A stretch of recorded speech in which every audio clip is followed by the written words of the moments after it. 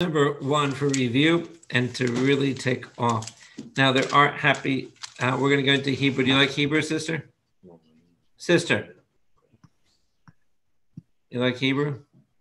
All right. Now, how can the gold has dim, how the pure gold is changed? Now, when you think of gold and you go to heaven, what are you thinking of? The streets. Number two, when you think of gold during this time, what are you thinking of? The chalices. The what was taken by Nebuchadnezzar in 586. So what's the gold there? Now, how many want to go to heaven? 3 of you. When you go to heaven, you have streets of gold. What was he looking at? Streets of dead bodies. Amen. You getting the picture? So here, gold is under the dust of the falling down of 586 by, what's the king's name? Nebuchadnezzar. So we're going to see a lot of people's from Oz, follow the yellow brick road. How the pure gold is changed. The holy stones lie scattered at the head of every street. What were the holy stones, everybody?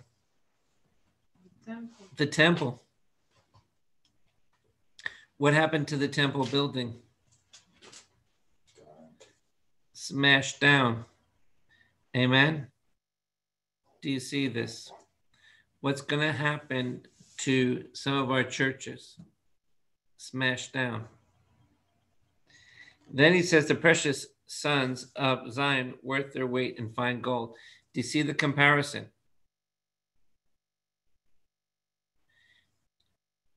We were all to God gold.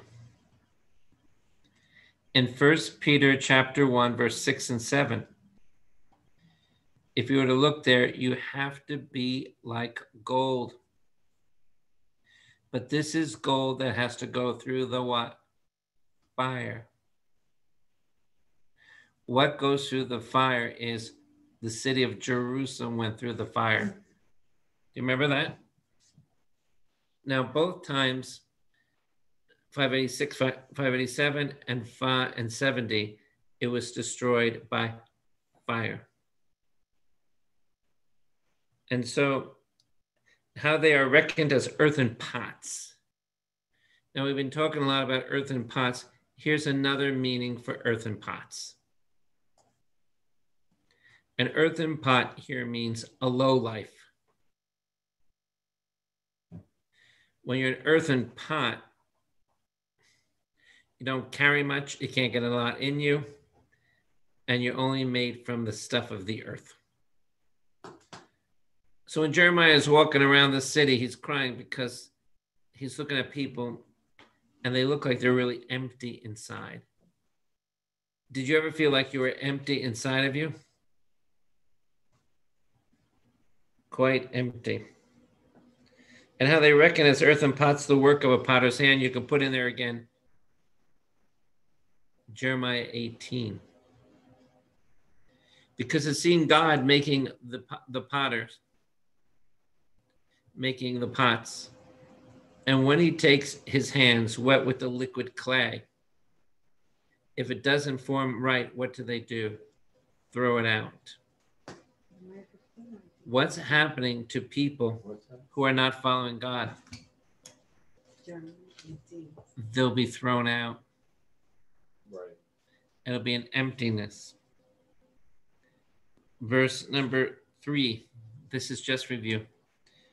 And the jackals give in their breast and the suckle their young, but the daughter of my people has become cruel like the ostriches in the wilderness. Now these two animals, jackals and ostriches, I told you last week, they do not take care of their babies very well. And what happened to the people of God? We didn't take care of our own very well. May I say something which can be earth-shadowing? Can I tell you why we're having all these problems? Here's a shocking answer. The church has not been the church.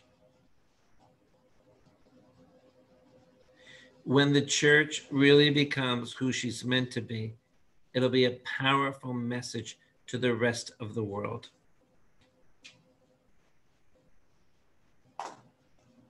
Right now, we are not very powerful at all.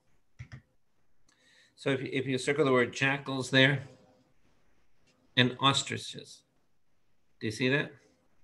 But the daughter of my people has become cruel. Remember I said that the jackals and the ostriches are cruel to their babies?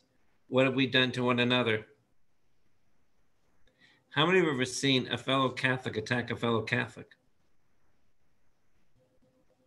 How many have ever seen one put another one down because they're of a different nation or whatever else? How many have ever seen people don't even talk to one another?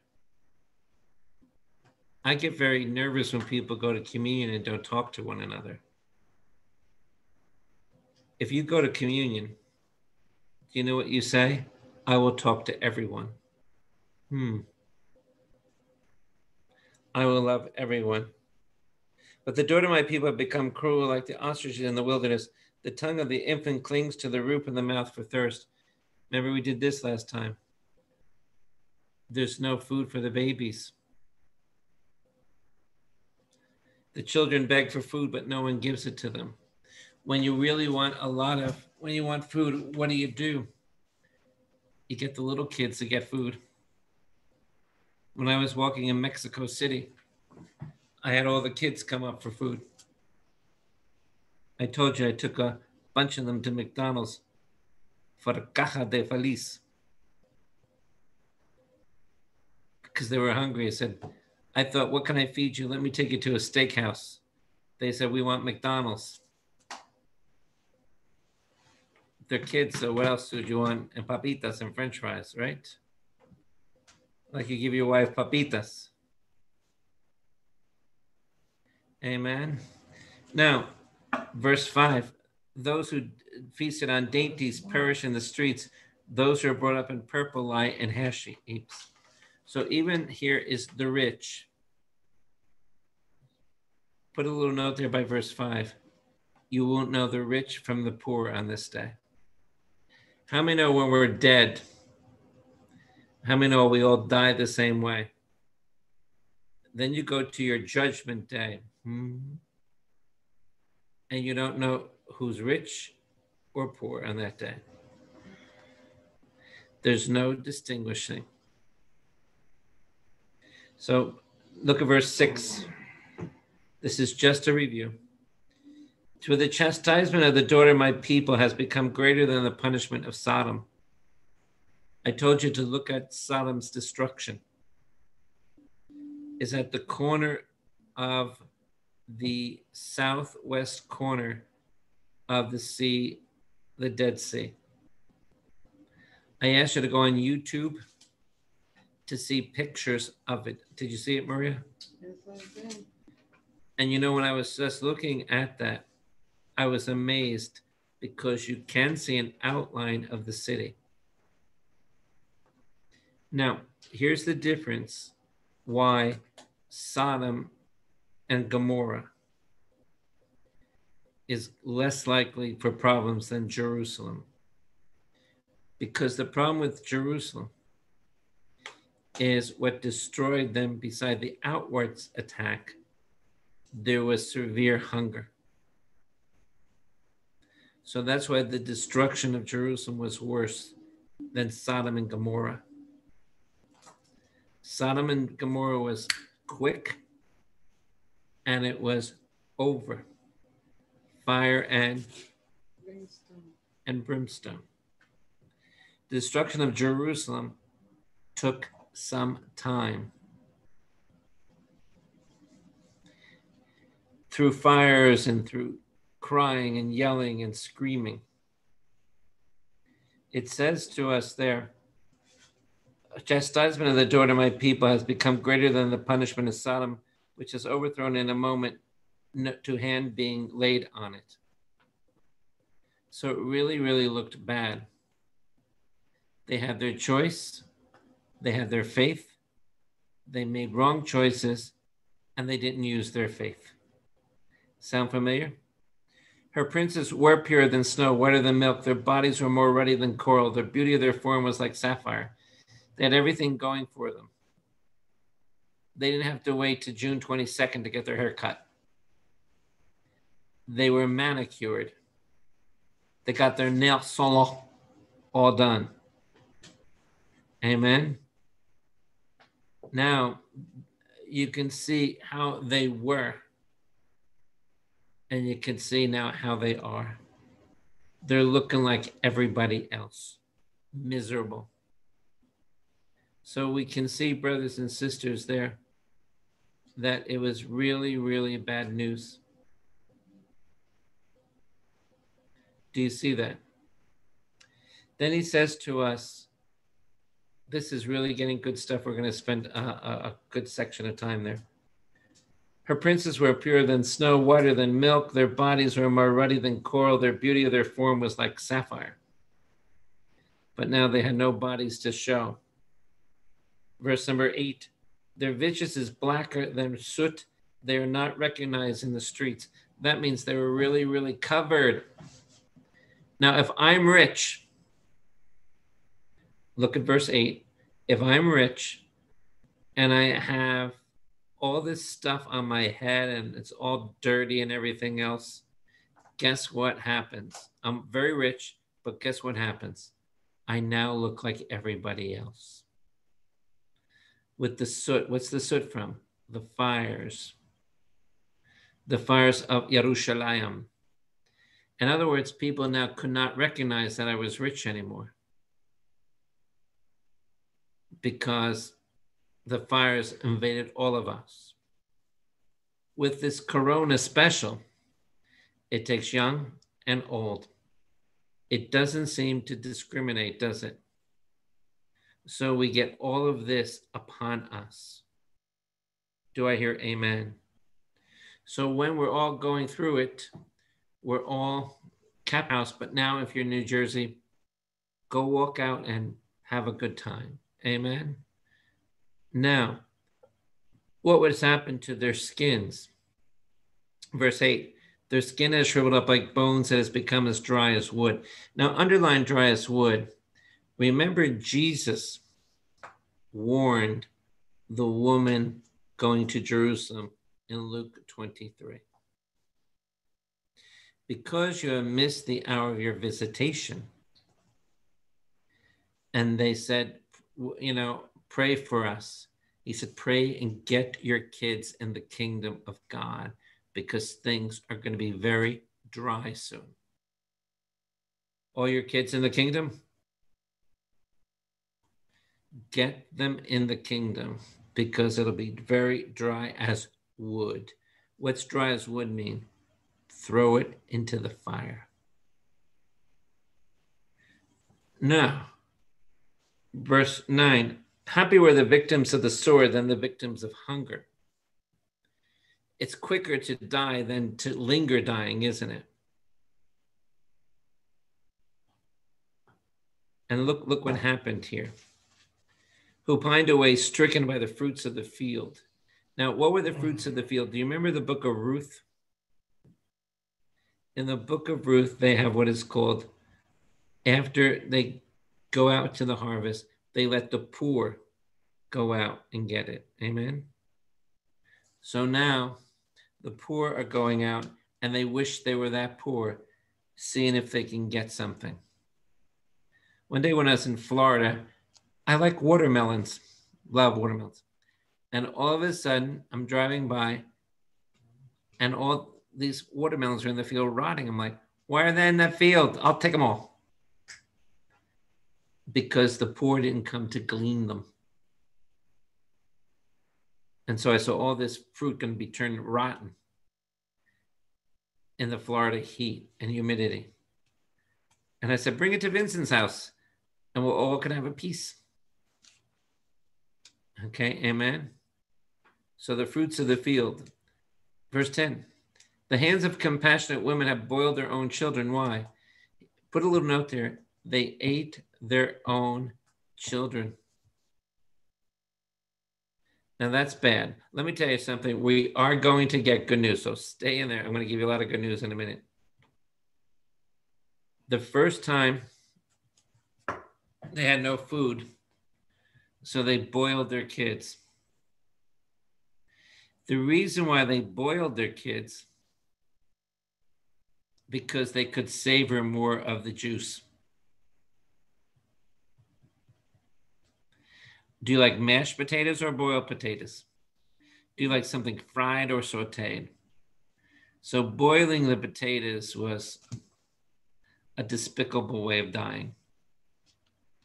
This is not nice, is it?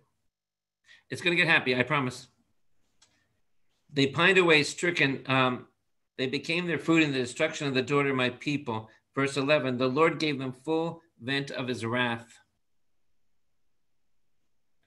The full vent of our wrath is when our children have to suffer. And they became their food. He kindled a fire in Zion. What's Zion? Zion is where it's the main mountain in Jerusalem. Blow the trumpet in Zion, Zion, which consumes its foundations. Do you know today there is a difficulty, a big one, trying to find out where the foundation of the first temple was. We don't know exactly. Exactly, that hinges the whole. Now, here's my guess.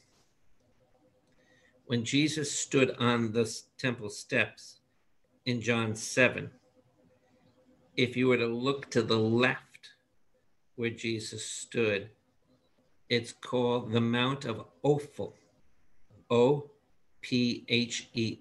to the left. That's where the first temple was. Those are the streets down below that he was walking. And remember, I told you, if you follow that path, down that path will be the pool of Siloam. Remember, Jesus did a miracle there. Amen? Mm-hmm. So now we can see the full wrath of God. If you underline verse 11, the hot anger, the steam coming out, the fire coming in Zion, and it consumed the very foundations. In 1 Corinthians 3:11, St. Paul says that Jesus Christ is the foundation. So I can know our faith points toward the foundation found in Jesus. Do I hear a resounding amen? Mm-hmm. Now, the kings of the earth did not believe, or any of the inhabitants of the world, that a foe or enemy could enter the gates of Jerusalem. Now, I love that line. If we have a dynamic faith, no, we are impregnable. If we use our faith, the enemy has to run. What did everybody think about the God of Israel? He has put his name in Jerusalem, and we can't get in.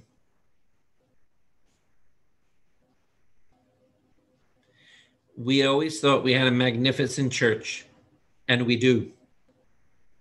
And we would always think the enemy can't get in. But the enemy has gotten in big time. Amen. He has ransacked our families and our kids. We don't have even places to tell them for safety. Now, the gates of Jerusalem. The gates of Jerusalem were, the gates is where you would meet and get your news of the whole world. So now what was strong behind the gates of Jerusalem? Now, hold your spot there and just think this with me. Jesus said to Peter, the gates of hell will not prevail. Does everybody remember that? Now, the rock where Isaac was going to be laid down and killed by his father Abraham. Underneath that rock is called the gates of hell. So when Jesus said to Peter, the gates of hell will not prevail against the church. So on that rock, the sacrifice was going to be offered. The ram was caught in the thicket, Genesis 22. But on that rock, you can see, so did Peter understand what the rock meant in another sense? Yes. So anytime you hear the gates of hell, go to Jerusalem with me in your mind. If you want to know where it was, go online and put in there the gates of hell, and it's right inside the Muslim mosque. I've seen it several times. And I was praying to the Holy Spirit right there, and a Muslim man was screaming at us to get out. Of course, you had to go in barefoot because they don't want any shoes there. So I did pray in there for the power of God to come. Amen. The gates of hell will not prevail. But now it seemed that the gates of hell prevailed. And they came in. So the kings of the earth, verse 12, said, how could this happen? Verse number 13. This was for the sins of the prophets and the iniquities of the priest. Remember, I told you, underline that verse 13. Was it for the people? No. I'm not into a blame game. Who is going to answer to God the most? The priest and the prophets. They better tell you the whole truth. Hosea chapter 2. They better tell you what you need to hear for salvation. I get leery in one thing. I don't want anyone to go to the cooker because I forgot to tell you something. Do I hear amen? I believe you all agree with me. You want to hear the truth, the whole truth, and nothing but the truth. Today I was reading by Bishop Snyder. He's a great advocate of the truth. He has spoken 1,000,000 times to Pope Francis. And I love what Bishop Snyder has said often. The God of Islam is not the same God of Christianity. Is not. Now, when you're going to hear your preaching going on, you're going to hear people say, it's the same God. No. Jesus is not Allah. Jesus is the way, the truth, and the life. Do I hear amen? So be careful. It's the new trend today. I guarantee it, you will hear it. Amen. Go, Bishop Snyder, go. So if you underline verse 13, here's the reason. Prophets and the iniquities, the Avon. Have you ever heard of a woman called Avon? The Avon. The iniquities of her priest. There's an example of an iniquity of the priest in Zephaniah 1, which happened a little before this time. One day he was helping the people of God out down below, but at nighttime he went up to the mountain to pray to the stars. That is not good. Do I hear amen? Wow. Now what happened? Look at verse 13. Who shed in the midst of her the blood of the righteous. So you are the holy people of God. What would happen if I lost one of you to a martyr's death? Wow, somebody saved me. Somebody saved me. So brothers and sisters, I pray that you have holy priests and nuns with you, holy deacons, to lead you to the truth. And, ready for this? They know the answers to your questions. Now, they wandered blind, look at verse 14, through the streets, so defiled with the blood. So what would happen if the people of God did not know how to get out of their own dilemmas? That none should touch their garments, because they looked like what? Lepers. How many have ever seen a very filthy looking person, and maybe you ran away from him or her, and you didn't want to touch the person? Now that's why in verse 15, you have this. You have verse 15. And in verse 15, away unclean, men cried out, away, away, touch not. That's what you tell a leper. Why do we have Jesus' stories about leprosy? In Mark 1:45, we have stories of leprosy because they represent sin and destruction on your flesh, on your body. So we would say, away, away, get away from me. So they became fugitives and wanderers. What does a leper person do? What does a leper have to do? The leper has to live in a cave away from us. But today is this day of salvation, especially with all these crazy things going in the streets. We have to touch each person's life. Amen. So they became fugitives and wanderers and men among the nations. They shall not stay with us any longer. Get rid of them. The Lord has scattered them. Underline verse 16. The Lord scattering them is called the diaspora. How many ever heard of the diaspora? D-I-S-P-O-R-A.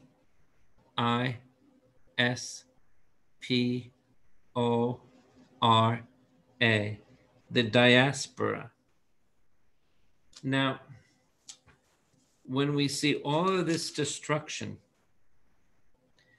everything coming around, here comes the hope. Yes. Anybody need hope right about now? Remember, you need hope. This can get you really, really down. Amen. But so what happens now is we're going to come into some Hebrew with you, and we're going to see that he will regard them no more. No honor was shown to the priest, no favor to the elders. We need men who will lead us forth. Do I hear amen? Now, we're supposed to have people who could lead us. Let me give you some Hebrew words here, which this section builds up.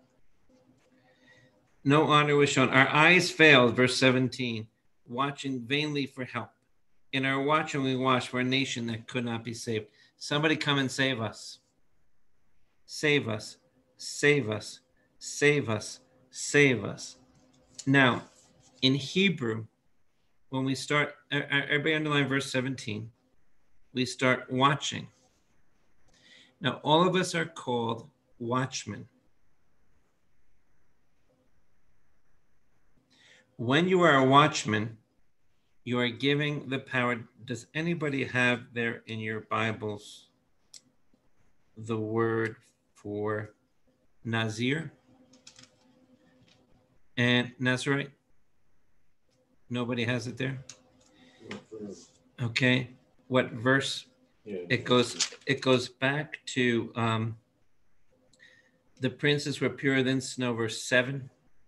Their bodies are red on coral.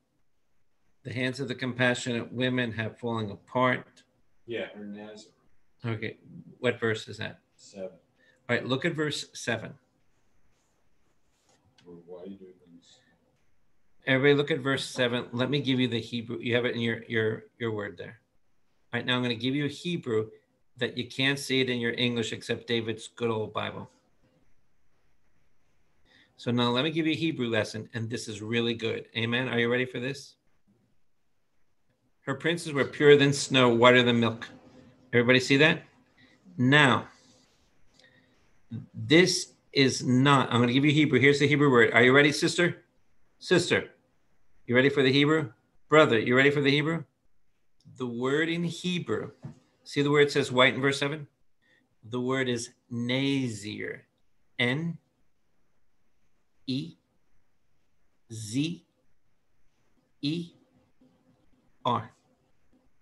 N-E-Z-E-R.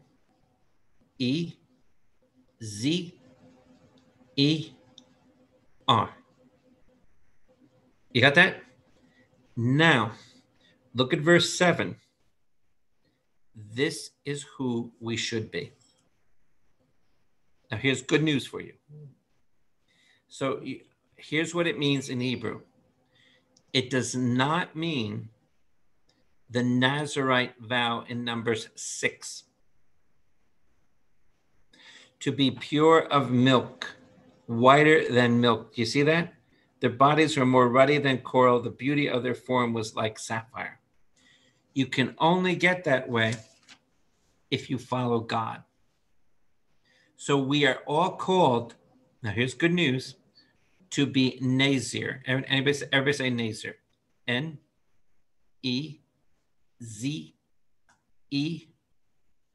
Amen? Now here's what it means. Are you ready? Are you ready to get this challenge on your life?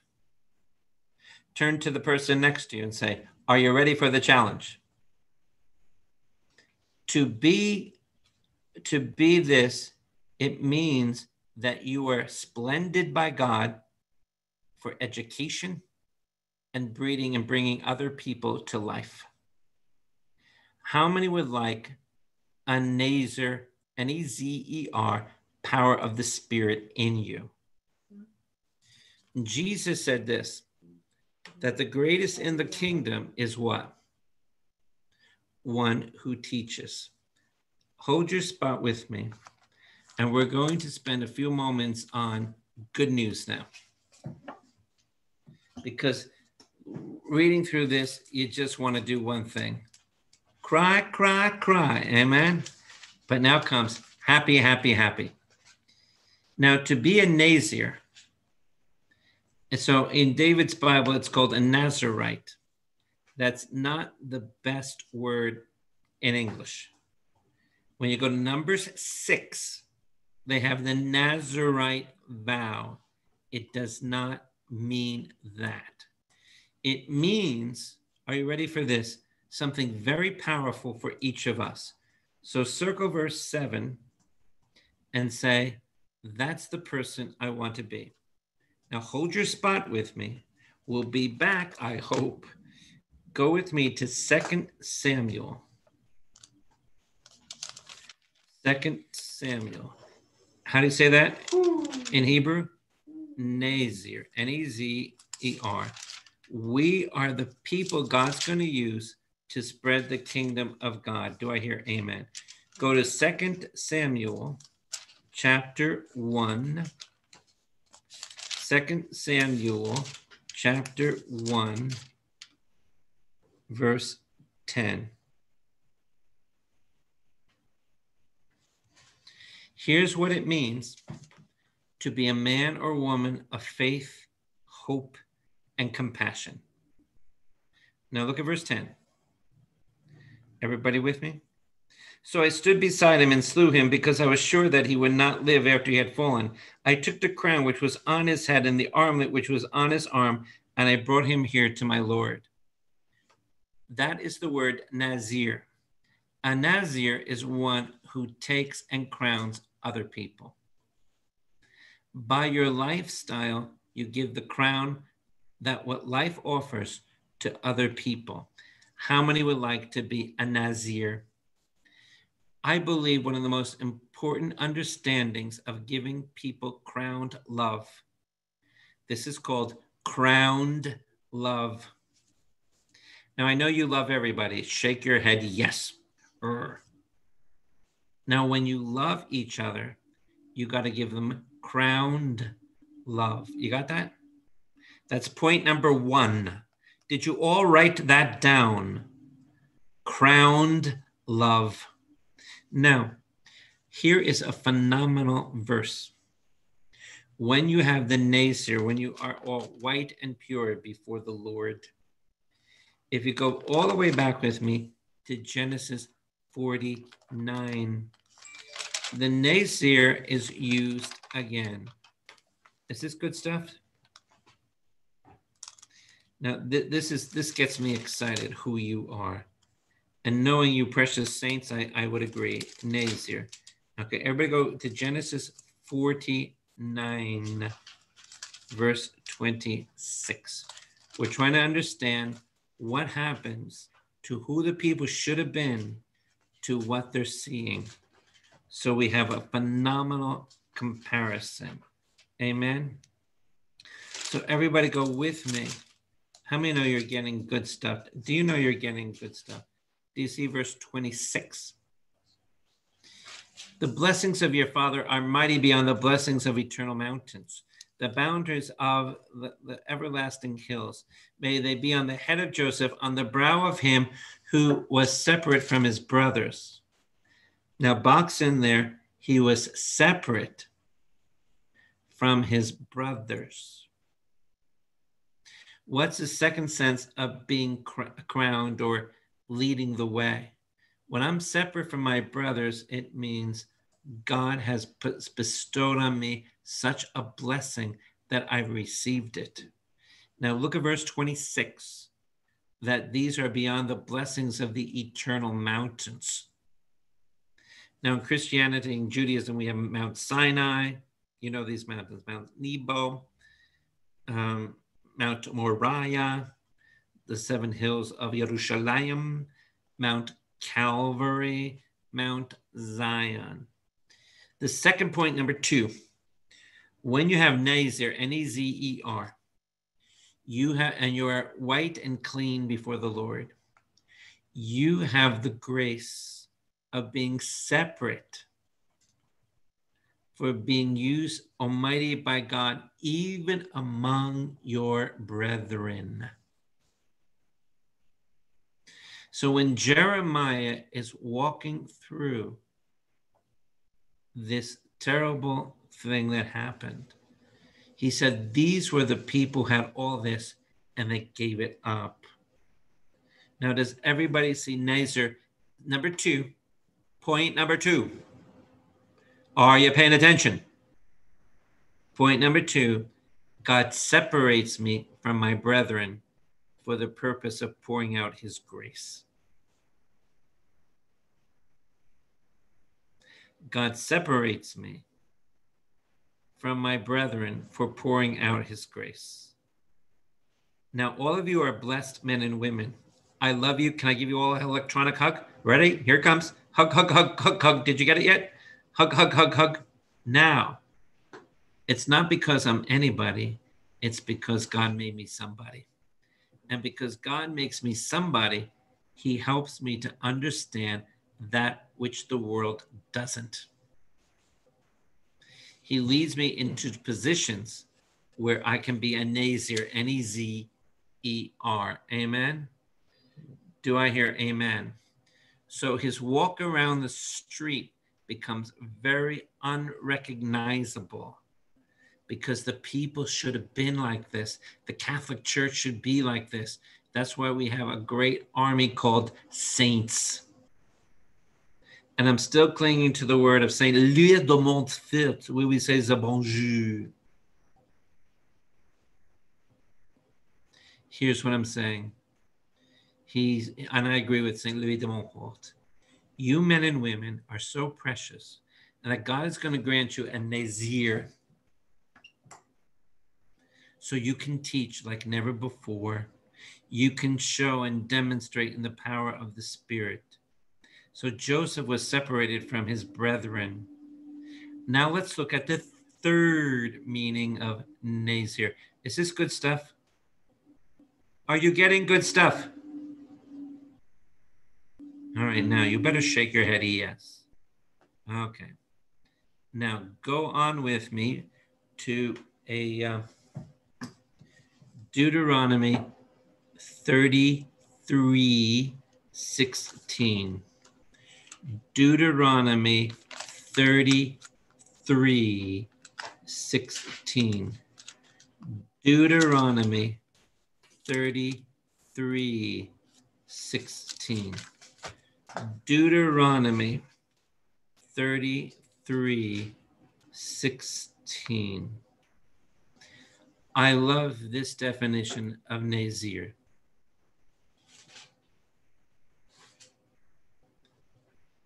When you are a believer in Yeshua HaMashiach, that's Jesus the Messiah. In here we find another use of Nazir. With the best gifts of the earth and its fullness, and the favor of him that dwelt in the bush, that those come upon the head of Joseph, upon the crown. See the crown? That's the Nazir. See it? Of the head of him that is prince among us. And so what happens then? Number 3, when you have Nazir in you, you give out the best gifts on earth, and people understand their fullness.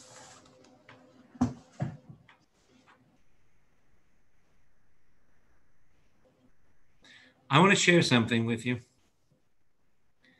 I found today in the Bible. Now, I read this book, this precious book, 39 times. And I keep discovering things. Amen. Are you ready for this? How many want to see Jesus as Nazir to you? Now, does everybody understand those 3 points of Nazir? I better give you the fourth. Well, let me show you Jesus, and I'll give you the 4th point of Nazir. Amen. Are you getting good stuff? See, I'm trying to get very happy now. Amen. How many know you're hearing stuff you've never heard before? Not at all, Father. Amen. Now watch this. Watch this. The Holy Spirit gives you gifts. Yes or no? How many know Jesus gives you gifts too? Now, Vincent, I hope you're paying attention, because your group still doesn't know this. Now, if you hold your spot, we're going to be back, okay? Because I want to give you point number 4 on Nazir. N-E-Z-E-R. If one person asks me how to spell it afterwards. Amen. Now, go with me to Ephesians 4. This is, sister, this will blow your mind, sister, beyond belief. Are you crying yet? Now, go to Ephesians 4. Now, we're going to look at what Jesus gives you. Did you find it in Ephesians 4? Now, who wrote Ephesians? Who wrote Ephesians? Very good, brother. Now, Ephesians 4. If you go to verse number 9. I read the words. I preached on this about 1 million times. But how many know you don't see things until you finally see them? See verse 9? It says in verse 9, therefore it is said, look at verse 7. But grace was given to each of us according to the measure of Christ's gift.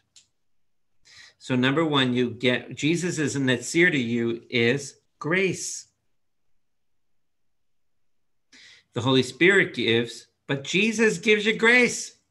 Now watch this. That's A. How many need grace? Everybody shake your head, yes. We should do a whole Bible study on the grace of God. So this is Nazir. Amen. Now, each of us, according to the measure of Christ's gift, therefore it said, when he ascended to high, he led a host of captives. Underline there, verse 8. He gave, Jesus, gifts to men.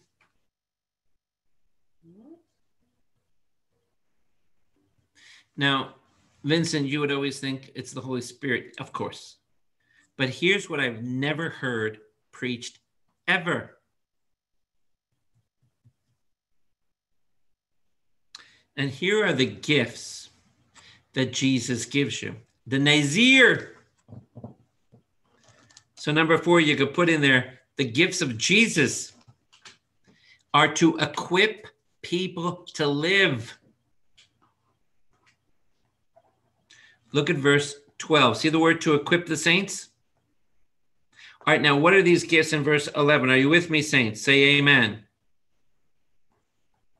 And his gifts were that some should be apostles, some prophets, some evangelists, some pastors and teachers, to equip the saints for the work of ministry. Who gave you equipping power with his gifts, with his Nazir? Jesus. Give him a praise offering. Praise God. Now, here's what I'm saying. When you get Jesus's gifts, you know. Ready for this? Hold your heart. Are you holding your heart? When you receive Jesus's Nazir, you will receive what your assignment should be in life. It's not to move to Basking Ridge. You will receive your assignment. You will know what you're going to do. You will be equipped.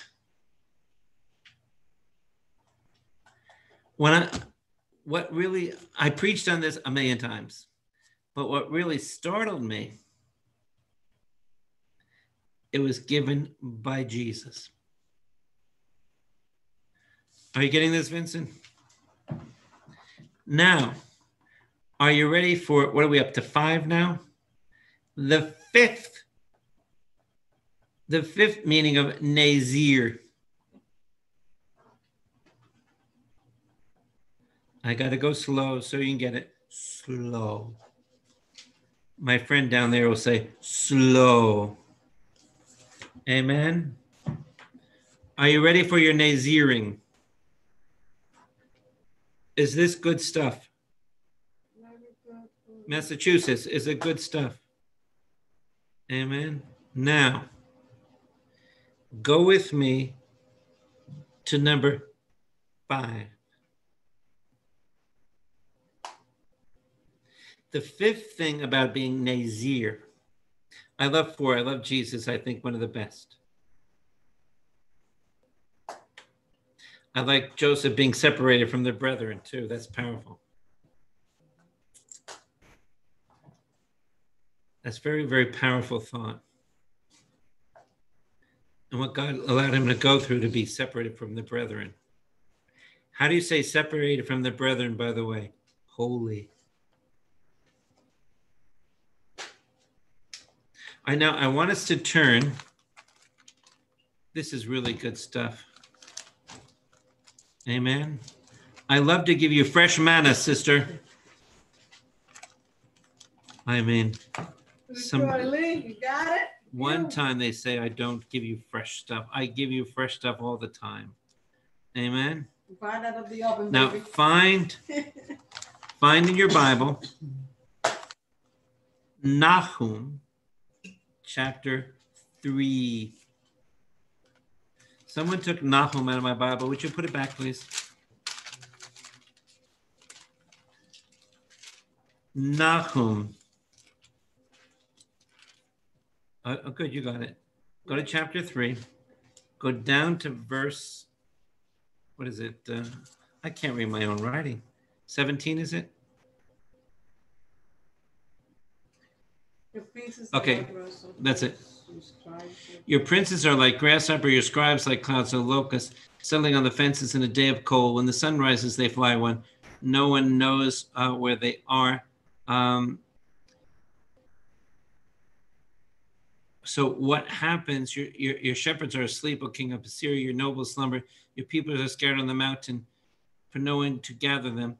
There is no assuaging your hurt. Your wound is grievous. All who hear the news of you clap their hands over you, for upon them should not come evil, your increase, your unceasing evil. Okay, now, what happens is when you have the word Nazir is in verse 17, your princes are like grass, your scribes like the cloud of locusts. Aren't we seeing a big attack right now? So now notice that we will be kept away. See where it's settling on your fences there? We will be kept away from harm. When we have the Nazir of God, we are kept away from all of that. And look at again, it says verse 18, your shepherds are asleep. Hello? Where are our shepherds? Amen. So point number 5, when you have Nazir, you are saved from the inevitable that's coming. My brother was worried about this corona. I kept saying to him, just put the blood of the Lamb on you. Notice that Nahum in verse 1 says, woe to you, bloody city. Who's he talking to? Jerusalem. When did Nahum preach? By the way, Nahum is almost never mentioned. And so what are we going to be protected from? It goes hand in hand with the book of Lamentations. So did everybody get all 5 down now? Did you get them down, Brother Newton? Okay, so we're protected from the enemy coming into our own area. Okay, when you read Nahum 3. Now, this is good stuff. Do I hear amen? Maria, did you follow the Nazir? Now, did everybody follow the Nazir? So, for instance, what I'm saying to you is there should be a teaching on the 5-fold ministry.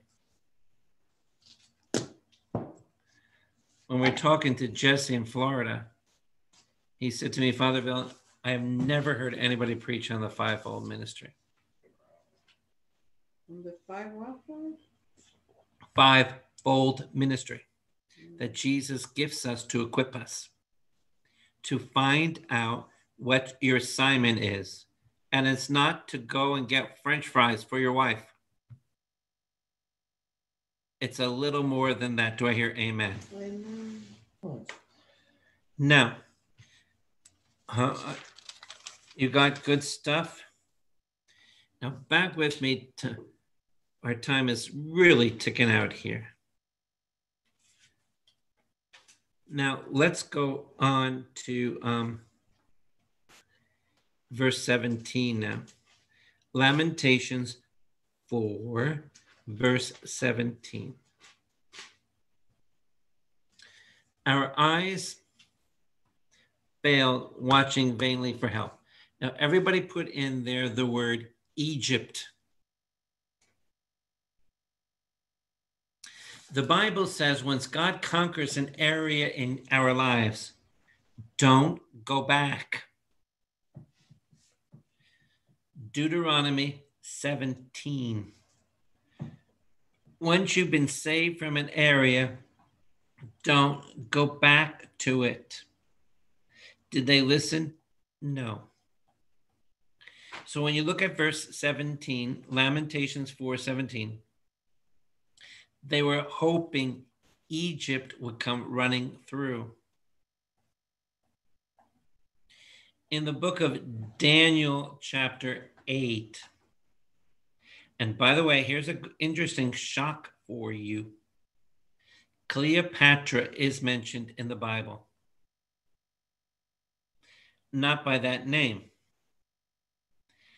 And what Israel did is she became a shell of being passive and let the enemies run up and down Israel. Right now in 1948, Israel will never do that again till the second coming of the Lord. Never let, even though she's surrounded by 175 million enemies, Israel have left her passivity forever. I'm going to tell you in our series on depression, the way to overcome it and to get new thinking is to start to go on the offense.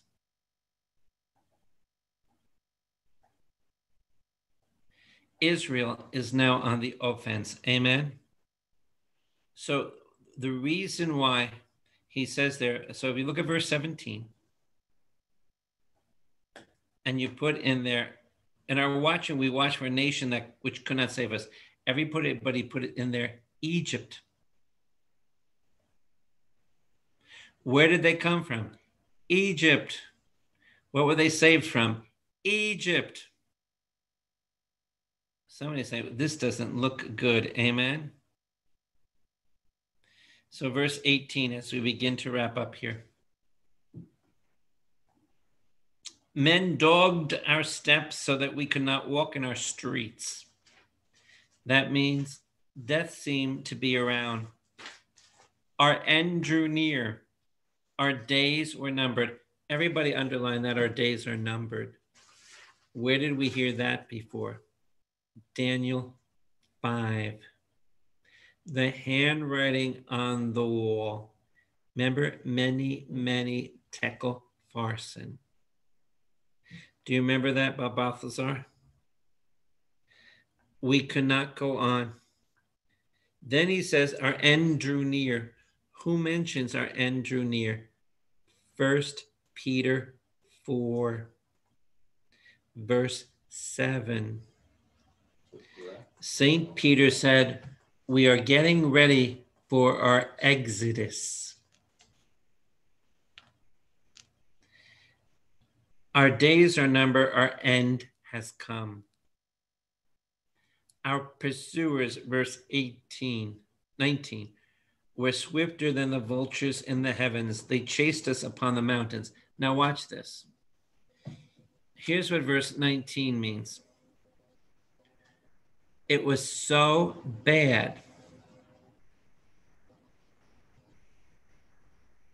We tried to get out of Jerusalem. I hear one Lunadun. She says, if Trump wins again in November, she said, I'm moving to Ireland. I said, don't wait, go now. So what happens is, it was so bad that they tried to escape Jerusalem. See where it says the pursuers were swifter? Who are the pursuers? Nebuchadnezzar's army. So what happens as you try to escape? You were caught. So nobody could do what? Escape. They chased us on the mountains. They were really chased. In my prayer time, again, I'm reading Joshua, saving Rahab. Yeah. And she was telling them, go run. They just left. And they were looking for them for 3 days. But meanwhile, they were hiding with her. It takes a woman, huh? They chased us on the mountains, verse 19. They lay in wait for us in the wilderness. So every place we went, the enemy came against us. Now, the breath of our nostrils, the Lord's anointed was taken into their pits. Everybody circle the word, the Lord's anointed. His name was Zedekiah. The Hebrew word Mashiach. What did they do when Zedekiah tried to escape? He didn't believe in the word of God. You know why people don't want you to hear the word of God? It's too negative. But when you hear the truth, it will bring a conviction upon you. So who is the Lord's anointed here? Zedekiah. He's the last king of Israel. He's the last king. And when Nebuchadnezzar caught him, they burned out his eyeballs. And the last thing he saw with his eyes, seeing this, was his sons put to death before him. So that will be the last thing he ever saw. Of he of whom we said, verse 20, under his shadow we shall live among the nations. There's some people that say they could protect you, but don't go under anybody's wing, Malachi 3, unless it's the Lord's ray of mercy. Let the Lord protect you. Do I hear amen? The Lord is my light and my salvation. Do I hear amen? Malachi 3. So now he comes and now he says, rejoice and be glad, O daughter of Edom. How many remember Edom? Verse 21. How many remember Edom?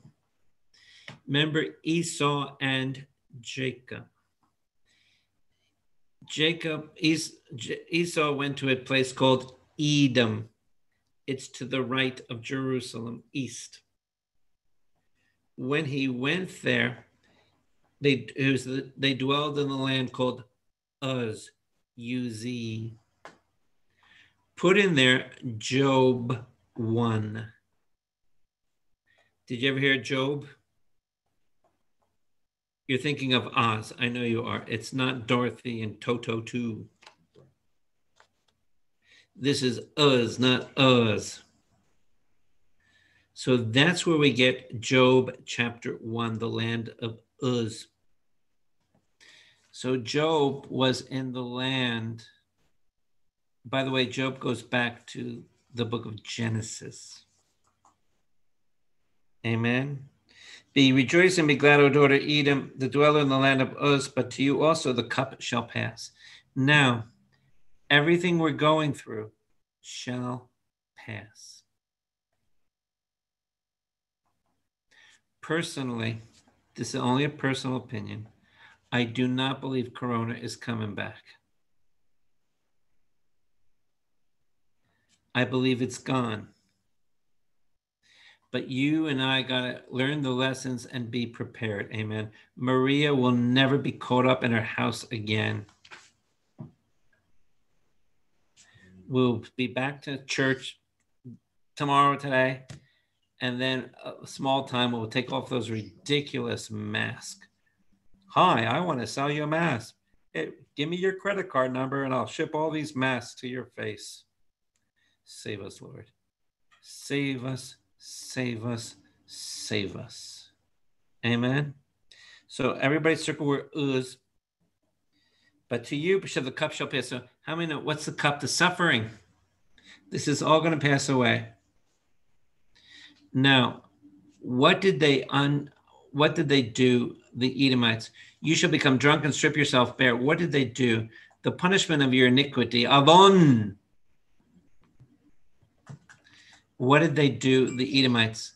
They helped the Babylonians come in to destroy Jerusalem.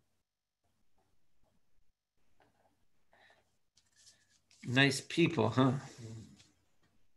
And we can see now what's going to happen. Why did God let our enemies rise up?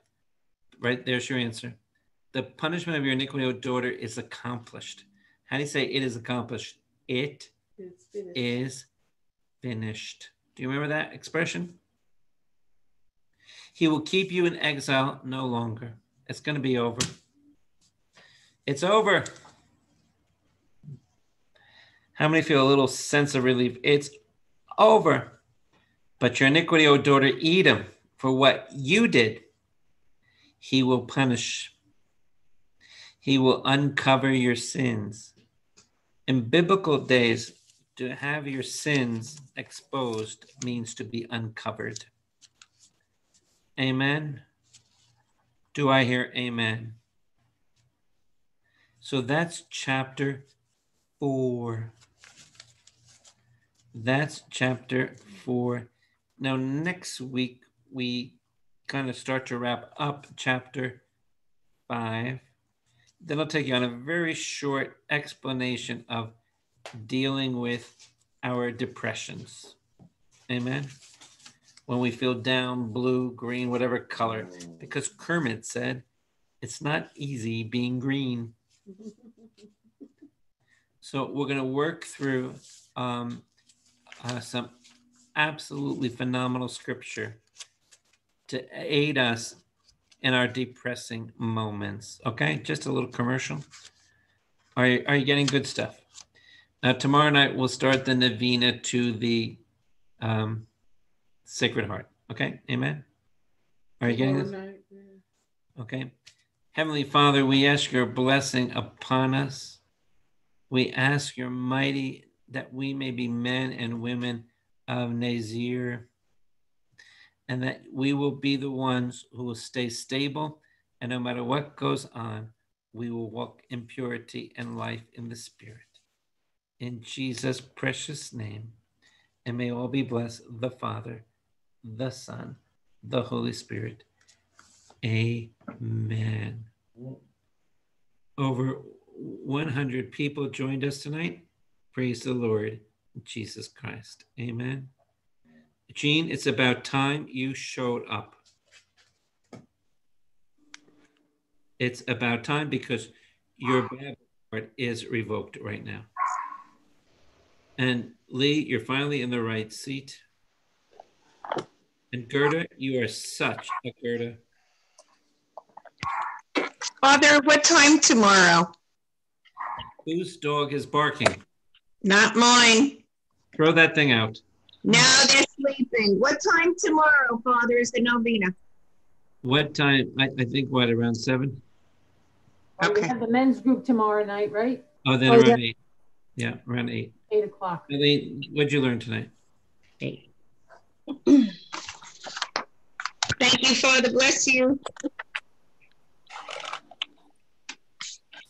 What I was trying to look through is it seems as if, Father Bill, every time they spoke of either punishment or chastisement, they spoke of them as daughter of Zion or daughter of my people.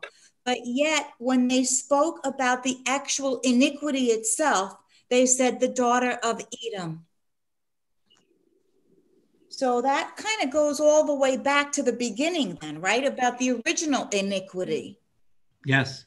They're so the punishment and the chastisement, they're talking about the people of Israel as if it's, the close relationship, saying daughter of Zion, daughter of my people, but yet the actual iniquity itself, he's calling the daughter of Edom. So bringing that all the way back to the very beginning, basically, right? With the sin that happened with Esau and with Isaac, right? Esau and Jacob. You got it. That was Sister Marie.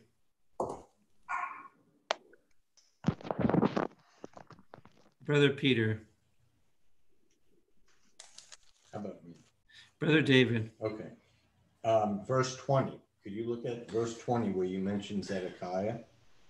Yeah. Look what mine says. This is very interesting. What does it say? Mine says, the breath of our mouth, Christ the Lord is healing our sins. Whom we said, under thy shadow we shall live among the Gentiles. Isn't that interesting? It does mean the word Christ, yeah. Yeah. No, but I'm saying, if you think about it, the Jews, the Gentiles, Christ, our sins.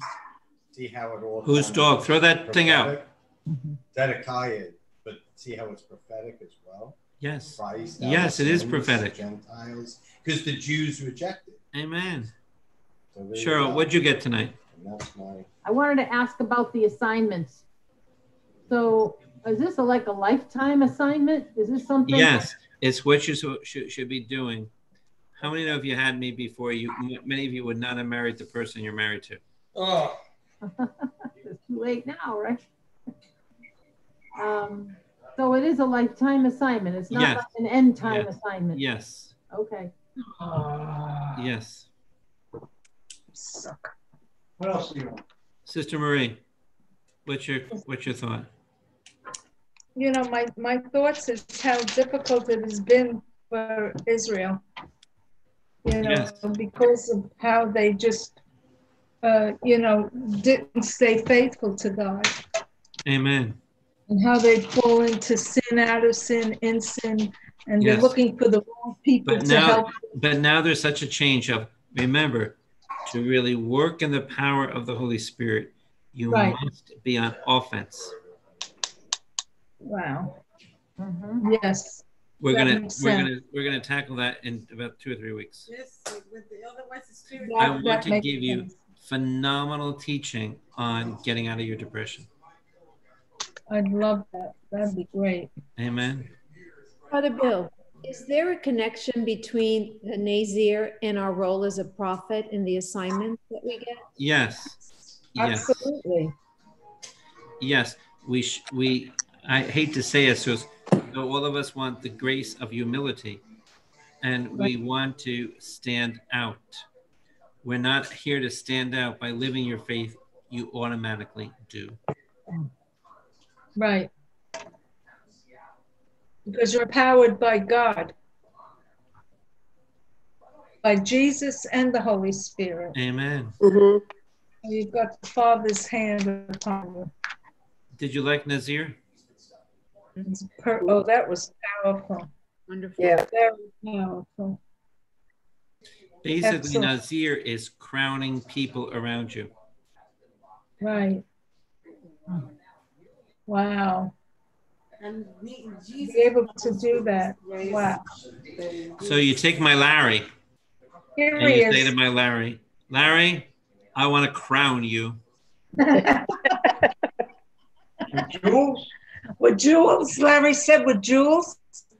No, with the bajou. With the Jules. That's me. He'll say no, thank you. Malachi 3. Was it his ray? On his Malachi 3 is the healing on his ray, the rays and healing. Patty and Lee, you're sitting in the right position now. Thank you. Malachi 3. Anybody else? Father Bill, praise the living God. Thank you so much. This teaching on Nazir, and it's been so powerful. And just today, I've been moved to, not even today, I just been, listening and learning, and I just have this urge and zeal to study the scripture. Go, Gina, go, honey, go, honey. And then today, I get this like urge that to teach the scripture, and I'm like, what? No, not God. I'm like, no. But then when I hear this, I feel like this is a confirmation to Did you go get excited forward. about it? I have been excited. I call you Father Prof. You are been my professor for years. If I show you my face, you'll know who I'm from St. Antoninus. No, you and I had this conversation before. Yes, we have. And so now it's like hearing this is Here's what you do. Put your kids in an orphanage. You know I have 4 of them. I have 4 of them, and I hide in the bathroom to listen. Oh boy. 4 little ones, and give them foo-foo and put them to bed and let them get into the I just gave them a big bowl of foo-foo, and I'm throwing them in bed so I can catch up on my YouTube. for you. Oh, what I miss with them, but God bless you. Thank you all. Thank you so much for joining us. You're a blessing. Amen. Oh no, I've been here. I just been quiet, and I have to mute these little blessings from God. But I've been here as best as I can. So God Can I bless give you, you a hug Father. right now? Oh, give me a hug. All right, We here love comes you. My husband, electronic hug. you know Hug, what my hug, hug. husband does? He says, like, if Father Bill said it, then it is. Like, there's nothing else, no one else in this world that I even my got to tell some husband. people to stop your Jeeps.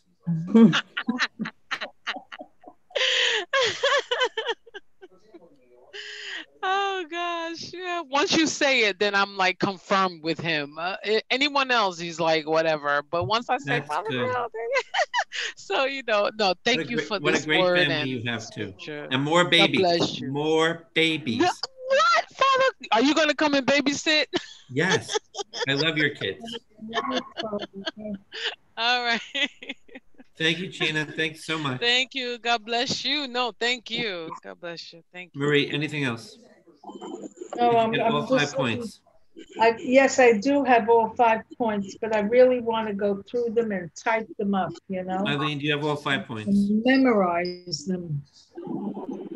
Sister Marie, how can you memorize all of this? I don't know. Well, Do you think my Larry has all 5 points? That's him to answer. Larry. He went downstairs. At least he got back in. I could hear you, but it said I couldn't get in. Brother Peter, what did the Lord tell you tonight?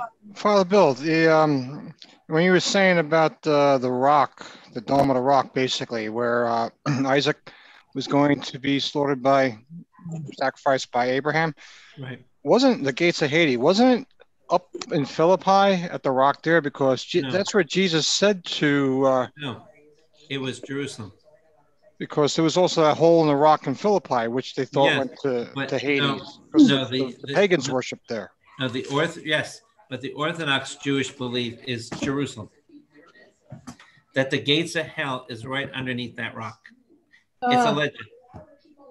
Oh. But when Jesus said it, you have more of a powerful punch. Wow.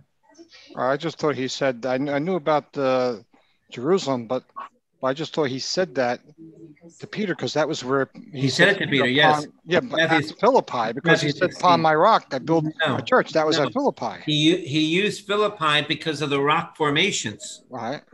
But the gates of hell is Jerusalem. Whose dog? Father. Is that yours, Eileen? Throw it out. Hey, Father.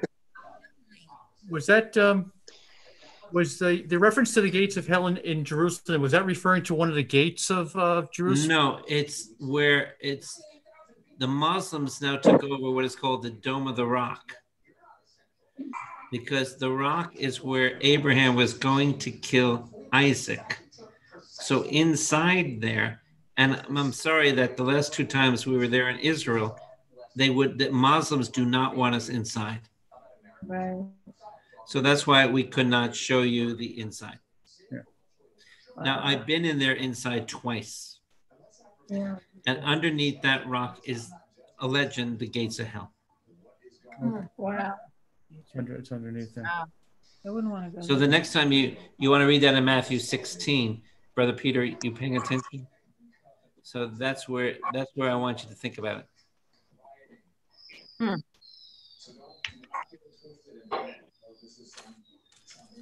What was 1 Peter 4:7, Father Bill? 1 Peter 4:7 says the end is near. Oh, okay. Oh, so that's Exodus. Hosea 2, Father, what was that reference? Hosea 2 is to the prophets and the priests failing at their task.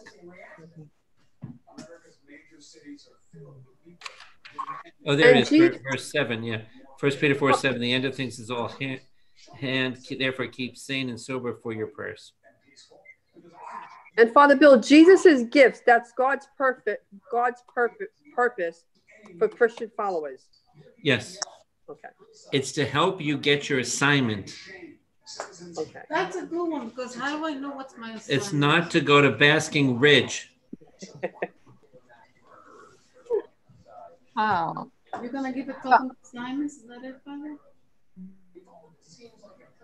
Brother Peter, did you get all this? Yeah, but Father? I mean, looking at in chapter 16, it's in verse 13. They came to Caesarea Philippi, and that's where he asked the disciples who he was, and then that's where Jesus said, "You are Peter. On this rock I build my church, and the gates of Hades shall not prevail against it." So he was at Philippi, and I remember one of our guides saying that he was actually Peter, I talking agree about with that. you. I agree with the guide. So because from of the rock formation. So actually, from a New Testament part, Catholic interpretation says Peter, the person, was the rock. Right, but Jesus said it to Peter at that spot. When they heard that reference, the gates of hell. Right. That's Jerusalem. Well, that's what the Orthodox, that's what the Jews believe. Yes. So if you're with me in Jerusalem on the Temple Mount, you were right by the gates of hell. Gotta look it on YouTube. I'm sure I'm gonna do that. Okay, now I got it straight.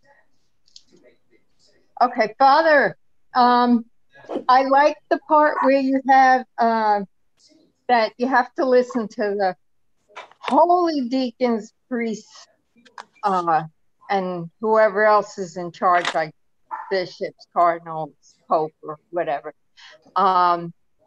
because they're the people that would lead you in the right direction. Amen. Yeah.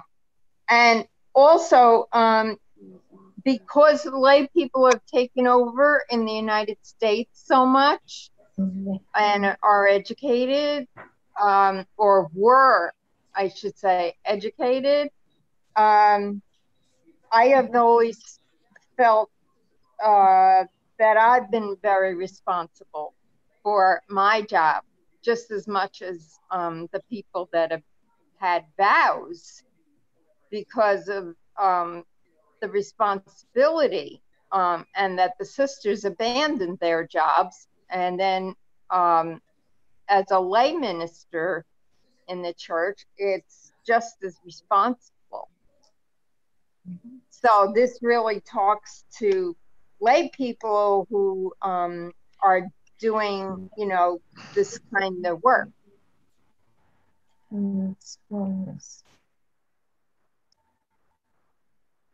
Amen. Thank you. Yeah. Eileen, what are you studying? Father, so actually verse 7 of Lamentations, really that's the overview summary of the Nazir. So that's once we are purer than snow, or we attempt to be with the holiness. So we following God in our holiness, we are able to have these Nazir separate 5 steps basically that will bring us on, but that's the summary of it. So basically we have to follow God. If we follow God, we're separated from him, we're living a holy life, and then the rest of the 5 parts will come into play then. Yes. Oh, I love that, Nazir. You like that, Nazir? Señora Casmalina está con nosotros. If you're a person of faith, hope, and charity, then you have the Nazir. Yes. I got it now. I got to review this. Brother Peter, wake up. Brother Peter's looking to God right now. I got 2 computers here, so. Well, I tell you, right behind you. I should be teaching that class on what is it, on depression? I don't know what that means. What did you say about watching? You're called watchmen giving what? What were you trying to say about that? Watchmen. The watchmen usually went along the walls, seeing if the enemy was coming. But now the enemy is already inside, destroying. So they were looking, they ran up to the walls, thinking that Egypt will come and help them out. Okay, thank you. Father Bill, Deuteronomy 33:16, right? Yes. It's talking about Joseph, who was given into Egypt, right? Yes. Right. and how he saved this eventually, right? Yes, he was very Nazir. Right. Nazir. But the last part of that was, and upon the crown of the head of him that Here's is the Nazir. prince That's among Nazir, the crown. That's Nazir. That's Nazir. Okay. In Hebrew, it's Nazir. So that's Joseph. Yes. Yeah. That's And awesome. even you could say Saint Joseph is Nazir. And Saint Joseph. You know, I was thinking about that too, because he was there. He did the same thing as well. You know, he nursed Jesus and Mary, taking care of them. You know, had visions. Did you have a good session, sister? Awesome. It was beautiful. Brother Peter, what the hell are you doing? Multitasking, Father.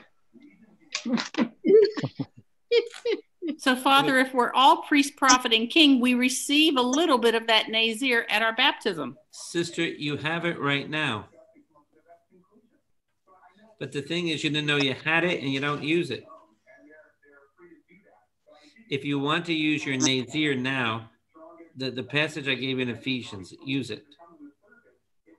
And help people like Peter find his assignment. So the stories of leprosy represent sin, destruction, and weakness. Yes. Did you see the leprosy in there? Keep away from us. Father Bill, number 4 is the grace given to us by Jesus, right? Right. And the gifts. And Jesus the gifts. gives you gifts. Right. Right. I never read it quite like that before. Father, where in the Bible is that Nebuchadnezzar when he comes and boiled the last king of Israel's? That's in the book of Kings. First Kings. Second Kings 24. Okay, thank you. Because that's a good one to read. Bye, Christina. Father Bill? Yes, Raquel Garcia. I have a question. What do you think of Veganist letter to President Trump? Praise God. Very good. I agree. Very good. Powerful. Well, we have a couple of churches inside the churches, and we know who follows. Amen. Sister Marie, did you get all this down? This was wonderful.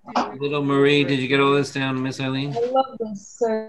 Number 4, you know, I love this. Ephesians 4, 7 through 12, I think it goes. I think it's perfect. Thank you, Father Bill. Gifts. Good night. Good night. Please give me a hug there, Pat. Good night.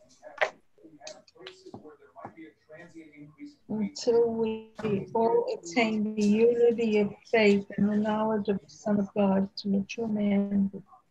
There it is, Sister Marie, on your screen. Sister Marie, it's on your screen there. Let's see, 12. The measure of Christ's gifts. Wow. But what dawned on me, Christ gave us those gifts. Right, to equip when we all have what is called the gifts of the Holy Spirit. I love this. And the gifts should come to be apostles, prophets, evangelists, pastors, teachers, to equip the saints, work of ministry, for building up the body of Christ. I just think that was really very, very powerful. To understand it from the perspective of Nazir, which is the grace given to us through the Holy Spirit and through Jesus. Wow. Mm-hmm. Thank you, Lou. Eileen, did you get new stuff?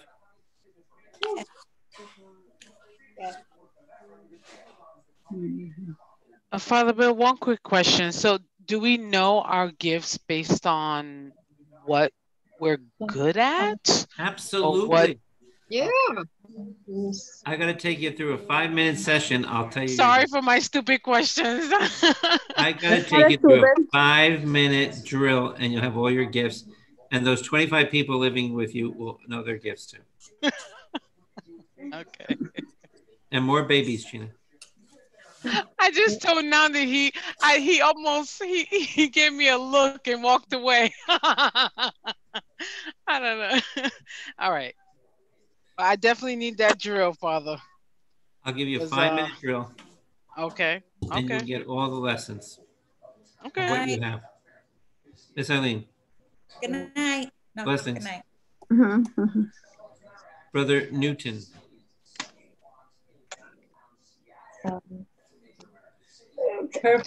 Well, blessings to everyone. See you soon. See you soon, Father. Phenomenal. Good night. Good night, Father. Thank you. Good night. Thank you, Father. Take care. Bye.